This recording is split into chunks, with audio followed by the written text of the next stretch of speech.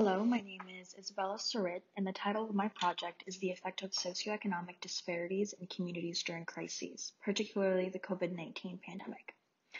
The research question I'll be focusing on is how/why do times of stress affect poorer groups of people differently?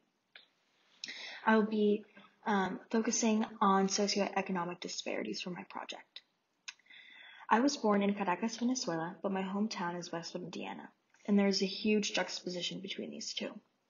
Venezuela was once a very wealthy country as they were a large supplier of oil, but has been in political turmoil for years, which is what drove my family and I to move, and is what my extended family is experiencing as they continue to live there. On the other hand, Westfield is an affluent city in the middle of Indiana. It's predominantly white, Christian, and pretty much has every typical adjective you could assign to a Midwestern suburb. I've struggled with adapting to these cultural differences and recognizing how these are both a part of my identity.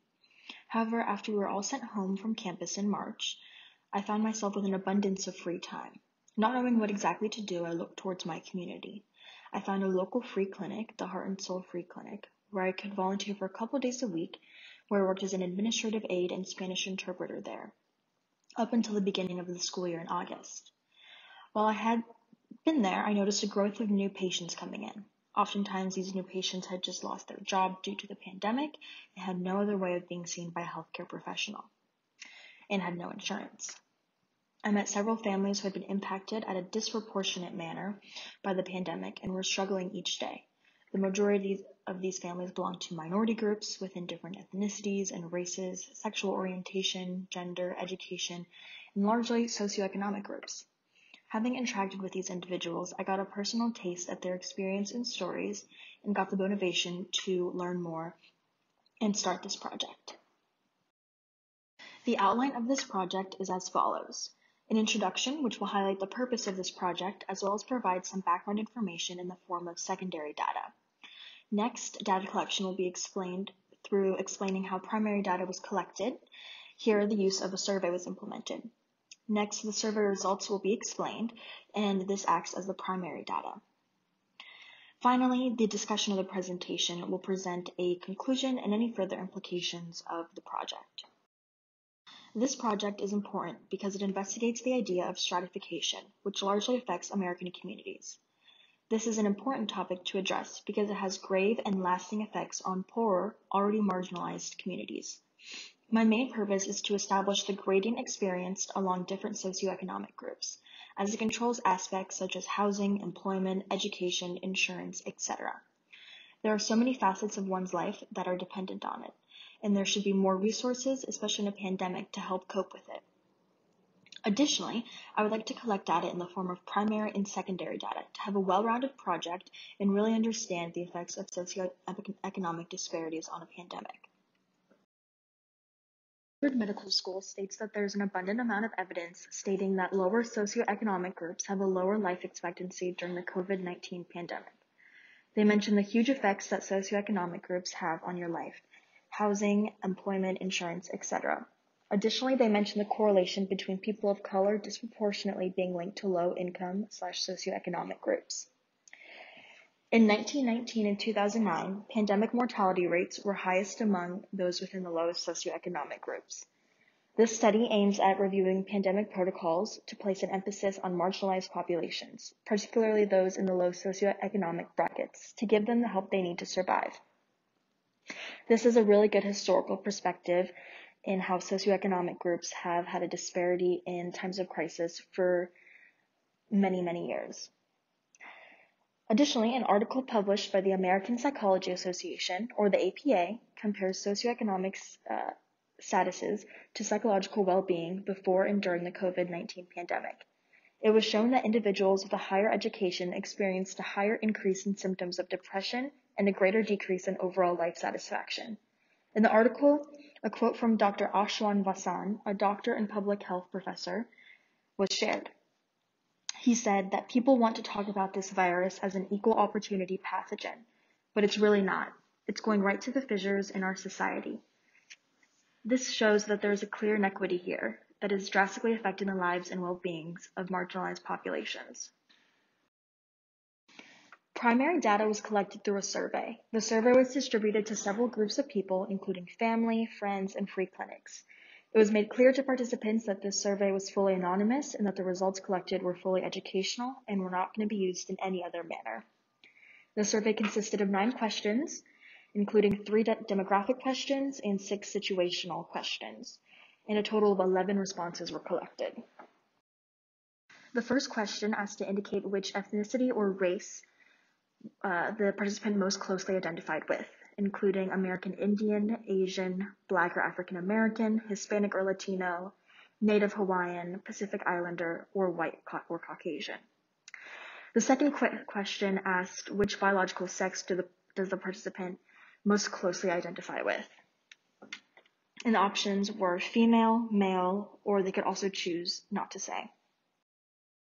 The third question asked about the participant's current income level, and the options were less than $20,000, $20,000 to $44,999, $45,000 to $74,999, $75,000 to $99,999, $100,000 to $149,999, and the last option was greater than $150,000. And the fourth question is our first situational question, which asked how the participant's income level has changed since the pandemic. And it asked them to state if it has changed to indicate if their income has increased or decreased. The fifth question on the survey has asked if the participant has been unemployed due to the pandemic, and they just mark yes or no. And the sixth question asks if during the pandemic they have had any trouble finding healthcare, and again they just mark yes or no. The seventh question asks if because of their income level are they more worried about contracting COVID-19, and they just have to mark yes or no. And then in the eighth question, they are asked if they have ever had COVID-19, and again they just mark yes or no. And the very last question, which is number 9, they are asked if they have been able to get access easily to testing sites, masks, sanitizers, vaccine sites, pretty much anything that they would need to survive healthily during the pandemic. And they just have to mark yes or no. So after comparing the situational questions and sorting through the demographics, I found the following data to be the most pressing and important to my project. So 54.5% of survey participants indicated unemployment due to the pandemic. 63.6% of survey participants indicated a decrease in income during the pandemic. 63.6% of survey participants indicated having trouble finding healthcare during the pandemic. 54.5% of survey participants indicated an increase of worry for contracting COVID-19 due to their income. And 36.4% of survey participants indicated having trouble accessing testing sites, masks, sanitizers, vaccine sites, etc. during the pandemic. Through the use of both primary and secondary data, it is clear that the effects of socioeconomic disparities are felt in times of crisis, especially the COVID-19 pandemic, by poorer and marginalized communities. Stratified societies disproportionately affect poorer communities. We have been studying the effects of this through the entire semester in Anthropology 205 readings, lectures, articles, etc. These effects can also be seen in my survey results and seen in real-world examples such as the COVID-19 pandemic. In the survey results, it can be seen that a majority of the participants indicated unemployment due to the pandemic, a decrease in income, during the pandemic, trouble finding healthcare, and an increase in worry for contracting COVID-19. And although a minority of the survey participants, a little over 1/3, stated having trouble accessing testing sites, masks, sanitizers, vaccine sites, etc. during the pandemic, this is still an alarming statistic that further exemplifies the inequities and stratification faced by poorer communities. In terms of future implications, there are 2 main things to focus on: future studies and the betterment of the inequities faced by individuals experiencing socioeconomic disparities. For future studies, it is important to increase the number of participants involved in the study to have a statistically significant data set. Additionally, having a more diverse group of participants from a variety of demographics is important to have a well-rounded and reflective project. Finally, including personal stories and interviews would be beneficial to make a more impactful argument and employ more ethnographic research.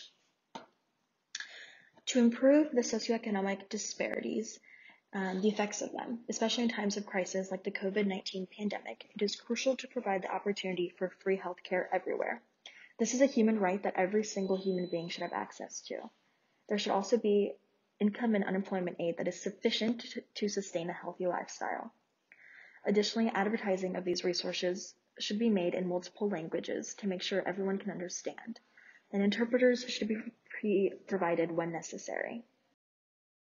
In terms of future implications, there are two main things to focus on: future studies and the betterment of the inequities faced by individuals experiencing socioeconomic disparities.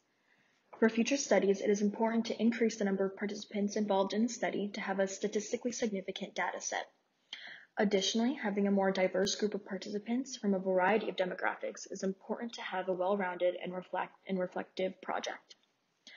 Finally, including personal stories and interviews would be beneficial to make a more impactful argument and employ more ethnographic research.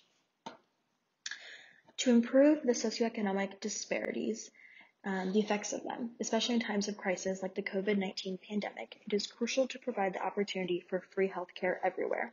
This is a human right that every single human being should have access to. There should also be income and unemployment aid that is sufficient to sustain a healthy lifestyle. Additionally, advertising of these resources should be made in multiple languages to make sure everyone can understand, and interpreters should be provided when necessary.